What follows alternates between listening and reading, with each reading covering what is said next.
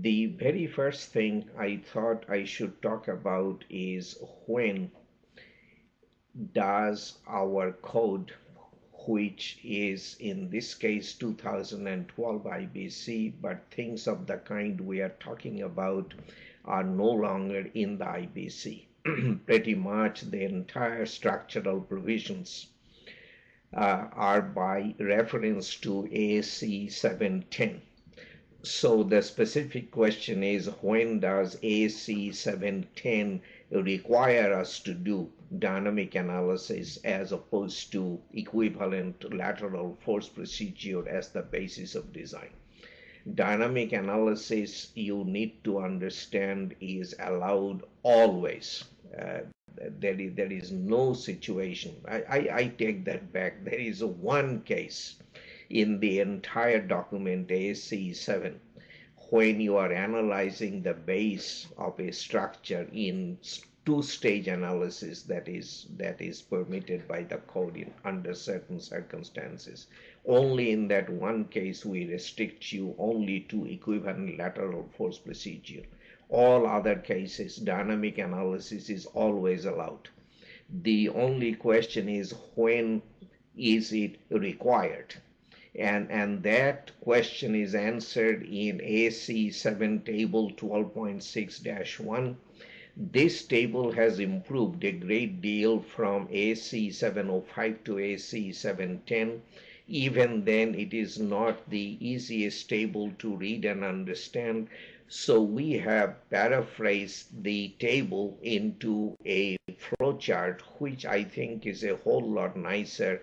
And I will use this flowchart to explain to you when dynamic analysis is forced upon us by ASCE 710.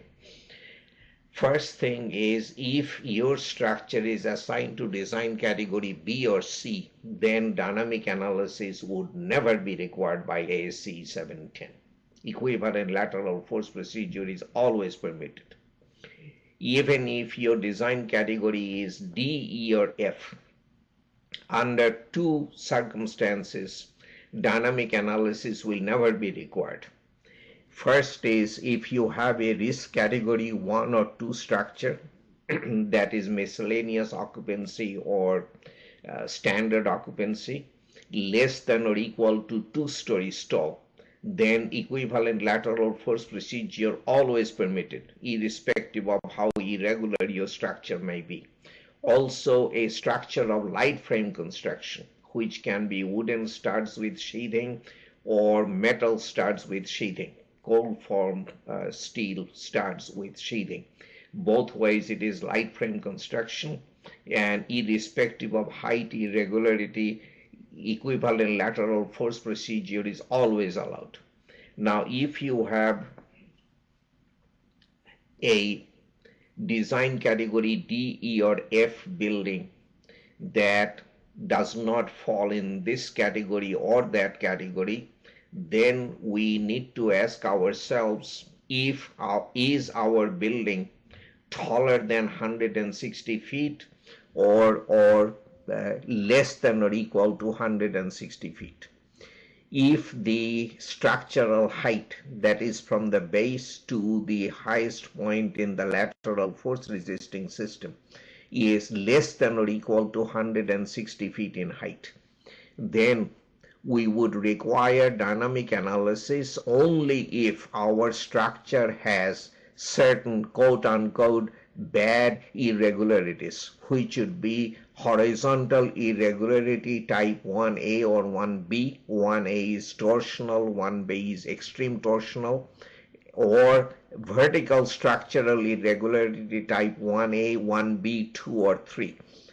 1A is is soft-story, 1B is extreme soft-story, 2 or 3, I have forgotten. You can look those up in the structural irregularities table.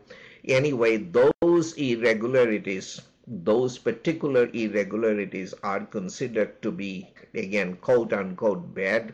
And if our structure not taller than 160 feet has any of those irregularities, dynamic analysis would be required irrespective of height.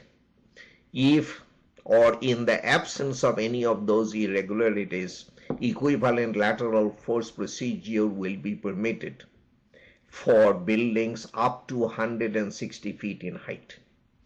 If a structure design category D, E, or F that does not fall in either this or that category is taller than 160 feet in height, then we have to then we would allow equivalent lateral force procedure only if two things are true.